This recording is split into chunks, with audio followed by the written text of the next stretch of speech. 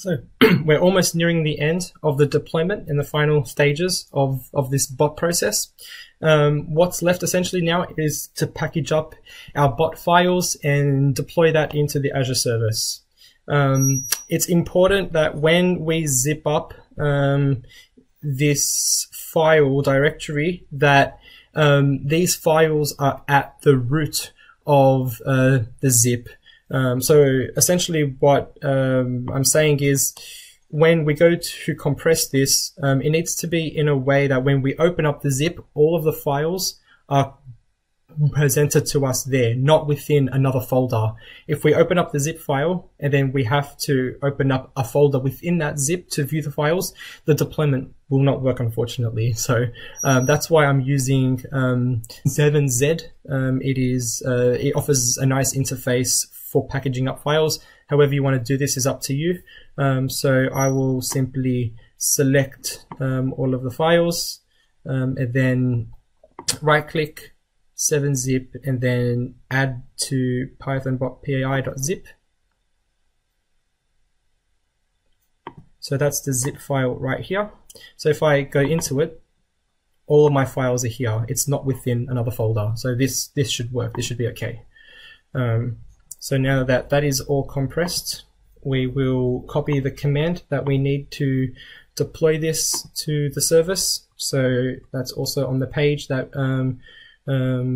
is attached to this recording. I will paste the command to publish the bot to Azure, and we'll edit as required. Actually, before I do that, I need to change into the appropriate directory. So I'm just going to delete this and I'm going to cd back and then back once more, just so I'm in the directory of this zip file. Just to confirm, you can type in dir if you are using Windows, and that should list the directory, and yep, that is the zip that I want right there. So I will copy that command again. Resource group name we can get from here.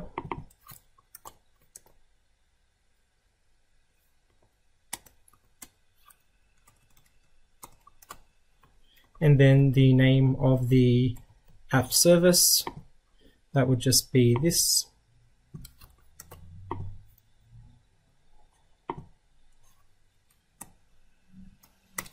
So note that this is the app service, not the app service plan. So the name of the app service. And the project zip path, that would just be the local name of that zip file, which is python.pii.zip. And then press enter. This should take around 3 to 4 minutes on average. Okay, and that looks like it has completed. And just to make sure, this flag complete should be true. And that's our deployment finished. So now how to test. Fingers crossed that this works. We can refresh this page. And then we can go into the Azure bot.